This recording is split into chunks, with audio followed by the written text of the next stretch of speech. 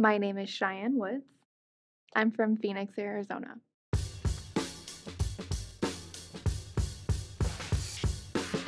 My grandpa, Earl Woods, got me introduced to the game. He lived in Southern California, so we'd go out on vacation and see him in the summer. I was in his garage and I picked up one of Tiger's old cut-down clubs and just kind of was messing with it. And that was my very first introduction to the game. My grandfather then got me my first set of clubs at about the age of 5 or 6. And neither of my parents played golf. And so when we would go back home to Phoenix, we would just go to the local park and we would just hit balls in the grass and see how many times it took us to get there and back. And that's how I started learning golf and getting into it. Golf was something that was so different. You know, I grew up watching my cousins play basketball and football and this and that, and nobody in my school played golf. So for me, I felt like it was something super unique and different, especially as a young girl. My environment of watching Tiger and knowing that success is possible, it was really inspiring for me. To see Tiger out there doing it was really what allowed me to believe that I could be out there too. Growing up on the women's side, there were no African American women on the LPGA Tour when I was watching. I connected with Grace Park because she was from my area. And I think that goes to show representation can happen in so many different ways, not just the color of your skin, but what city you're from or what religion you are.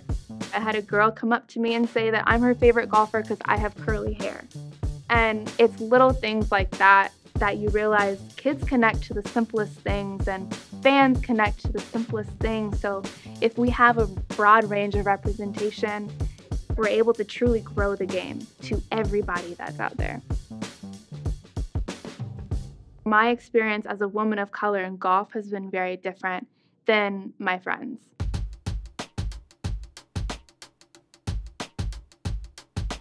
I think that I've had a very privileged experience having the last name of Woods.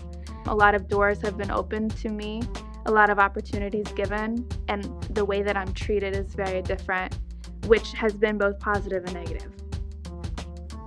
Hearing the stories from my friends has been difficult.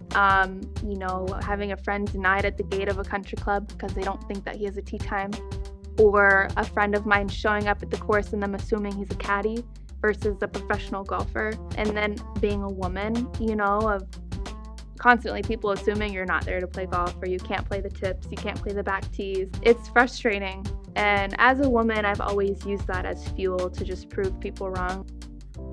I would say for any woman coming into the game of golf or girls, find a good group of friends that you can play with. You can play together, learn together, watch golf together. I think having that support system and just that camaraderie helps truly enjoy the game and coming into the game and feeling comfortable. So whether it's friends or an organization, a girls' golf club, you play once a month, I think it's just nice to have that friendship and that community to learn something new and just have fun with it.